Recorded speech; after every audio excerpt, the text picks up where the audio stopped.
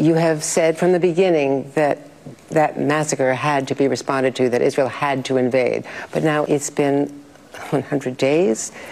It's 23,000 Palestinian civilian lives, according to reports. The hostages, 134 hostages, 6 Americans included, have been there for all this time. Things have changed. Doesn't Israel now have to wind this down? Isn't that what you want? Well, we all want to see this conflict end as quickly as possible. We all want to see the suffering of people who are caught in the middle end as quickly as possible. It's vital that Israel be able to do everything possible to ensure that October 7th never happens again. And it's made good progress toward that objective. That was an embarrassing and borderline incoherent attempt by Secretary Blinken to try to justify Israel's ongoing genocide in Gaza, which he supports, by the way, hence why he's trying to justify it. And I mean, how exactly are they closer to ensuring another October 7th never happens again? What does that even mean? They have slaughtered 23,000 people, nearly 10,000 of which are children, by the way, and the remaining Gazans who survived their indiscriminate bombing campaign, who have lost everything, including family members, are going to be more susceptible to radicalization than ever before.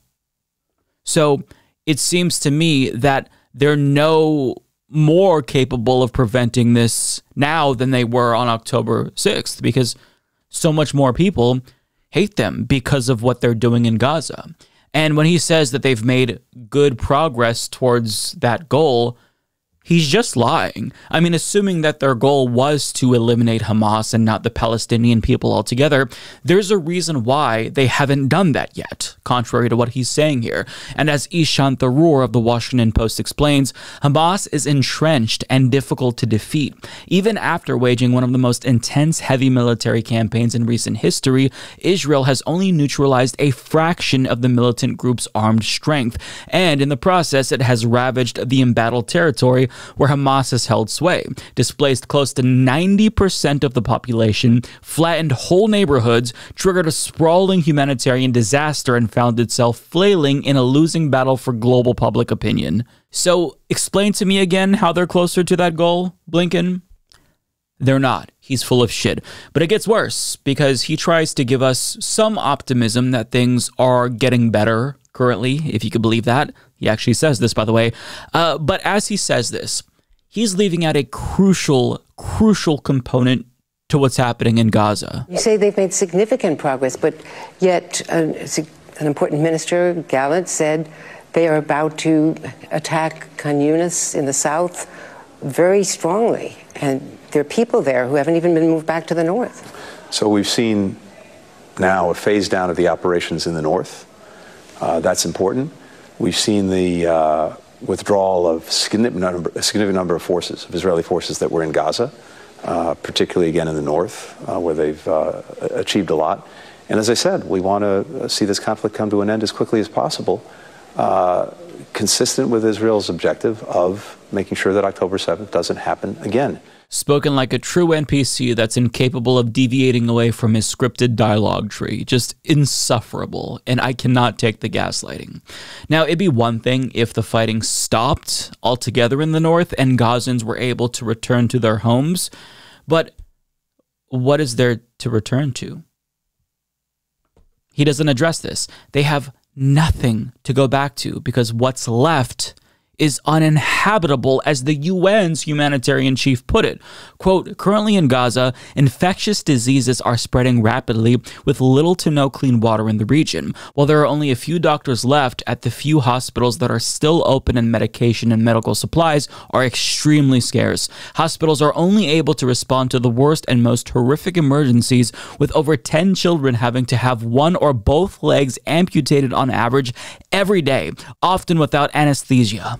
Food is extremely scarce in Gaza due to Israel's blockade of food and destruction of agricultural land. Quote, famine is around the corner, Griffiths said. A recent UN-backed report by global food researchers found that the entire population is currently facing an acute hunger crisis, while the entire population will be facing famine in the next 6 months if Israel's starvation campaign continues. But according to Blinken, everything is fine. It's going to be okay because the fighting has stopped in the north and they can go back home now to rubble and dirt and diseases.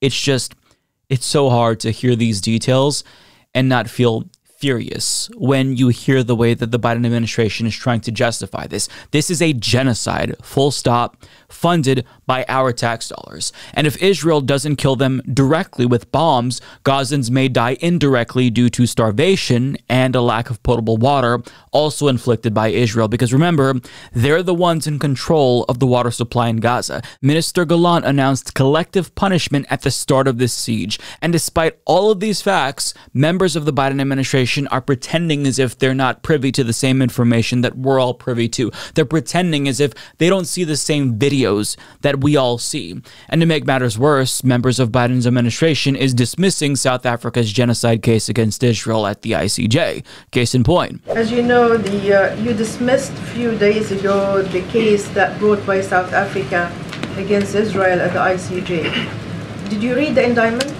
And if you did, do you believe that cutting off water, electricity, and fuel on a civilian population does not constitute a war crime by itself, nothing else? Yes, I read the indictment, and as I said, and we stand by what we said about this. We find it without merit, and we find it counterproductive, and I'll leave it there. We believe the submission against Israel to the International Court of Justice distracts the world from all of these important efforts. And moreover, the charge of genocide is meritless. It's particularly galling, given that those who are attacking Israel, Hamas, Hezbollah, the Houthis, as well as their supporter Iran, continue to openly call for the annihilation of Israel and the mass murder of Jews. Brilliant big-brained logic there. See, even though Israel is currently literally in the process of annihilating Palestinians in Gaza as we speak, well, Hezbollah and the Houthis say that they want to annihilate Israel. Therefore, they're the same thing. He acts like we're children, like we're not going to question what he says. And a lot of people will take what he says as if it's the gospel. But people with brains can see that he is lying. And furthermore, saying something is one thing, but doing something is an entirely different thing. Israel is doing the annihilation. Israel is doing the genocide right now.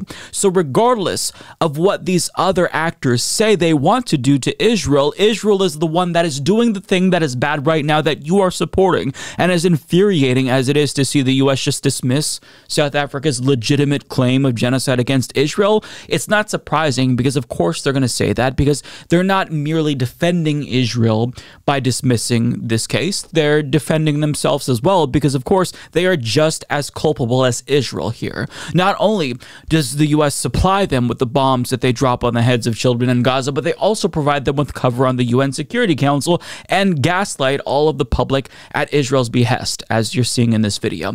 Former President Mike Pence even signed bombs Israel fired into South Lebanon. So, I mean, this is our doing. We're part of this now. So if Israel were to be held accountable by the international community, they won't be. The U.S. would also have to be held accountable as well as a co-conspirator. But that's not going to happen either. But the Biden administration is facing at least a minimal level of accountability in terms of him having to defend his administration's actions here, or I should say inaction to a degree, but again, we're participating fully. But as Prem Thacker of The Intercept explains, in late December, 77 groups representing tens of thousands of lawyers, civil society leaders, and activists from 6 continents filed an amicus brief in a lawsuit that Palestinian human rights organizations, residents of Gaza, and U.S. citizens with family members impacted by Israel's ongoing assault brought against the Biden administration. In the amicus brief, which is an avenue for groups not directly involved in a lawsuit to give the court information information to consider in its ruling, the organizations argue that the plaintiffs established that a genocide or serious risk of genocide of Palestinians in Gaza is occurring. They also argue that the U.S. is violating its duties under international law to prevent and not be complicit in genocide, and that those U.S. failures contribute to the erosion of long and widely held norms of international law, including the Genocide Convention and Universal Declaration of Human Rights, both established in 1948 in the wake of World War II. The lawsuit is headed for a hearing in the U.S. District Court for the Northern District of California later this month. Meanwhile, in an 84-page complaint brought by South Africa, Israel faces charges of genocide at the International Court of Justice at The Hague. Now, I wish I could tell you that I'm optimistic that these cases will bring justice, but I'm not, because even if justice prevailed in the best case scenario here, there still isn't going to be justice. Hell, even if Biden was literally found guilty of complicity with Israel's war crimes, nothing is going to come of that, because in this country, we will go to the greatest lengths imaginable to protect our war criminals. And I say this because, as journalist Abby Martin points out, Bush passed a law known as the Hague Invasion Act, which says the U.S. can invade the Netherlands to prevent American personnel from being charged with war crimes. Yeah. And even in the absence of this law, I still don't expect any U.S. war criminals to ever be held accountable for anything ever, because, I mean, if Henry Kissinger died without seeing a single day in prison, then U.S. officials can basically get away with anything, including literal mass murder. But that's not to say that Biden isn't being held accountable, because he's already paid a large political price. Polls currently show that he is losing to Donald Trump in head-to-head matchups, which is terrifying. And currently, everywhere he goes, he is reminded that he has blood on his hands. Case in point. You really care about the lives lost here, and you should honor the lives lost and call for a ceasefire in Palestine. Ceasefire now! Ceasefire now! Ceasefire now! That's all right. That's all right. That's all right. That's all right.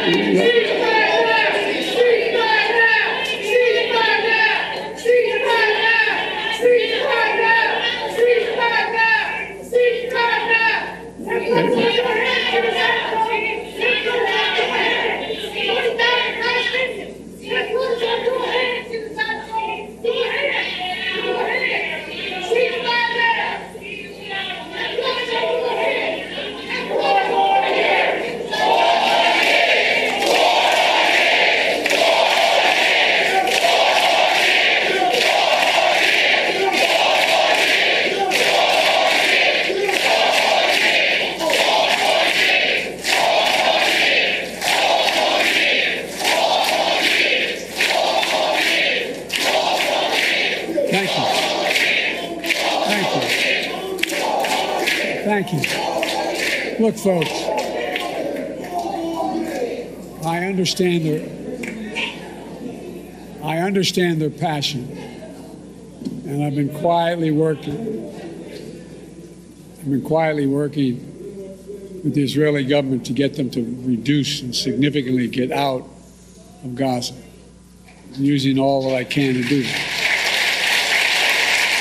He's trying so hard, yet he bypassed Congress to sell Israel more weapons that he knows they're going to use on innocent civilians, including journalists. And on that note, human rights groups like Freedom House, for example, don't think he's doing enough to address Israel's assassination and targeting of journalists, because predictably, his administration is pretending like there's no evidence that Israel is targeting journalists. And that is incredibly deceitful, but it's not surprising, because the stance of this administration is to play dumb, pretend like you don't actually know what's happening, or pretend as if, people are just being a little bit too hyperbolic here with the evidence that they're seeing. Playing dumb has been their strategy this whole time, and that's not going to change. Now, Biden's liberal defenders defend him by pretending as if he's hopeless in this situation and there's nothing that he can do. But that is factually incorrect. Republican administrations, as immoral as they are, have literally done more to rein in Israel's brutality than Biden has done. As Shrita Parsi explained in an op-ed for The Nation, quote, in 1982, President Ronald Reagan was, quote, disgusted by Israeli bombardment of Lebanon. He stopped the transfer of cluster munitions to Israel and told Israeli Prime Minister Menachem Begin in a phone call that this is a Holocaust. Reagan demanded that Israel withdraw its troops from Lebanon. Begin caved. 20 minutes after their phone call, Begin ordered a halt on attacks. So ask yourself, why won't Biden do the same thing that Reagan did? Why won't he just pick up the phone and tell them to stop? It's because he doesn't want to. That's why we call him Genocide Joe. He's not just getting strung along begrudgingly by Israel. He is a willing participant in their ethnic cleansing and genocide of the people of Gaza. He is culpable. He has blood on his hands. He is a war criminal. But even though he's still currently in the driver's seat, that could soon change if he doesn't meaningfully rein in Israel. Because as Akbar Shahid Ahmed argues in the Huffington Post, Biden's continued support of Israel risks the U.S. getting pulled into a broader conflict in the region if Israel's actions in Lebanon end up pulling in Iran or other countries. And I mean, if that happens, this will spiral out of control even more and all but guarantee his defeat in November because Americans don't want to see another war. And that means that if he loses, Trump is going to take over as commander-in-chief and pour gasoline on the fire lit by Israel, and things will get exponentially worse fast.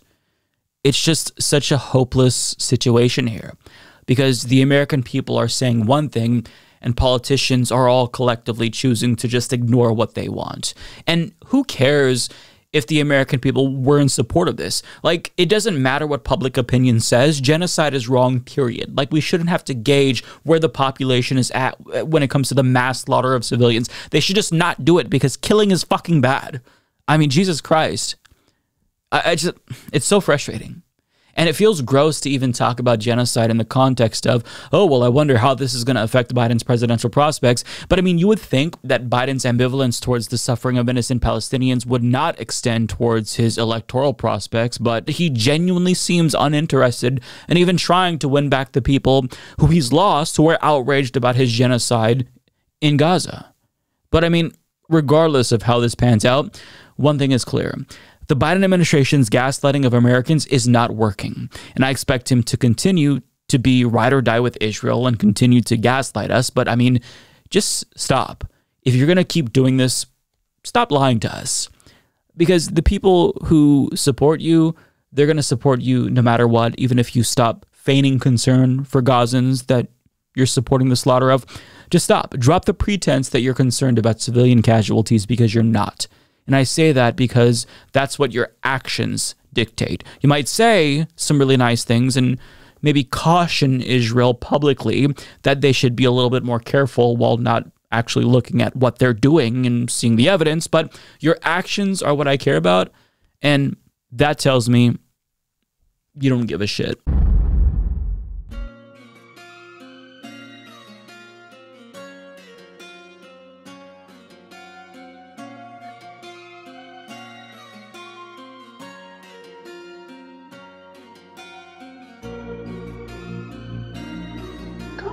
Man.